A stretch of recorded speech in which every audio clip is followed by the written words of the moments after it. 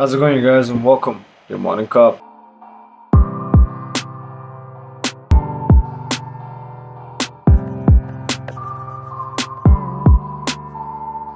Now, apart from the pandemic, the year 2021 has brought around a few changes that the world as a whole has not been well prepared for lack of a better terminology. We are under awestruck, we are under shock, we are still under recovery from the pandemic, but the seismic activity has been slowly ramping up since the 1980s. What various geological departments across the spectrum and across various aspects of regions and life are dictating is the fact that seismic activity is ramping up at a scale and at a pace at which we cannot keep up with it.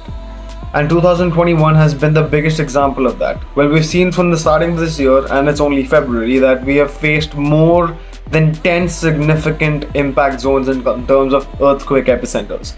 We've seen the earthquakes that have hit the middle of the Pacific Ocean basin that have sparked tsunami warnings for numerous islands as well as for two major nations like New Zealand and Australia. We've seen major seismic activity under the plate tectonics of Eurasia as well as under the plate tectonics of South America. And when we look at the larger scale of things in this scenario, we understand the fact that this seismic activity is directly resulting in volcanic activity, and any and all volcanic activity is going to be devastating for the planet. What we understand today is the fact that people cannot just merely get out of their houses and run away because of COVID. People are strictly bound to their homes, strictly bound to their premises, and well, any and all resources that people could have garnered over the pandemic have been stored in one particular place. And an impact as a volcanic eruption or as a significant earthquake only dictates one thing, that we as a species are not prepared for what might come next. You see, we've seen a bunch of significant rises in terms of volcanic activity. We've seen the Guatemala incident wherein 3 separate volcanoes erupted at the same time.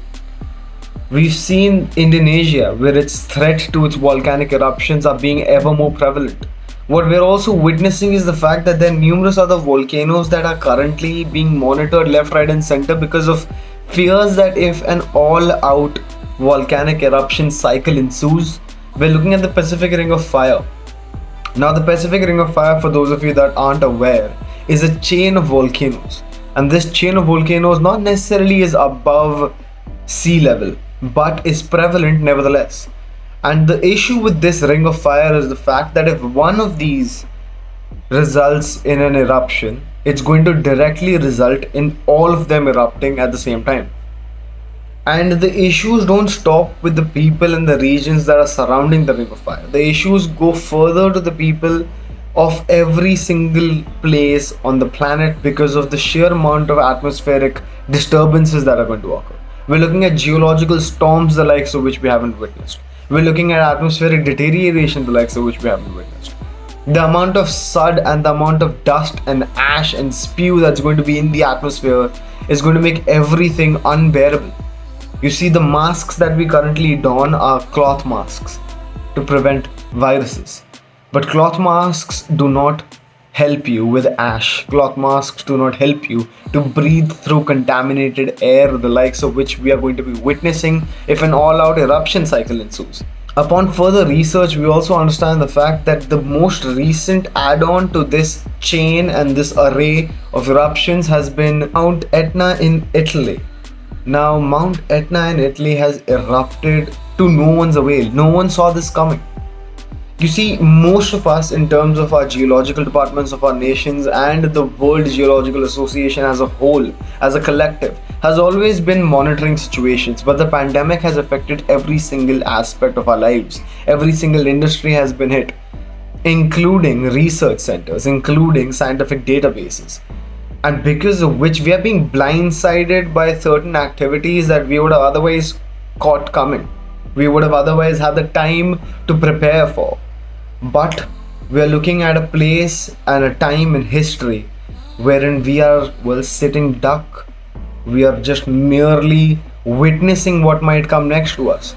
With this pandemic still raging on the way that it is, we understand the fact that with seismic activity always being prevalent, and we're looking at upwards of 16 major earthquakes that hit the earth every single year. That's a seismic fact. That happens every single year. But this time we're looking at seismic activity being ramped up substantially. going as far as the United States National Oceanic and Atmospheric Administration dictated that subsequent rise in the frequency of seismic activity has been noted and is continued to be noted. The pattern that they have found is just suggesting that things are going to get worse, things are going to get ramped up. What we understand by this is the fact that volcanic activity and earthquakes might just be the new norm. Certain regions are more susceptible to earthquakes than others, and that we are very well aware of. But now we're at a point in which any earthquake that results in a ginormous volcanic eruption, the likes of which we're witnessing time and time again in the year 2021, we might all be susceptible to them. And God forbid, if the list of the supervolcanoes that are currently in play, if any one of them erupts, those are called continent killers for a reason. And sadly, the North American continent as well as the South American continent are riddled with supervolcanoes.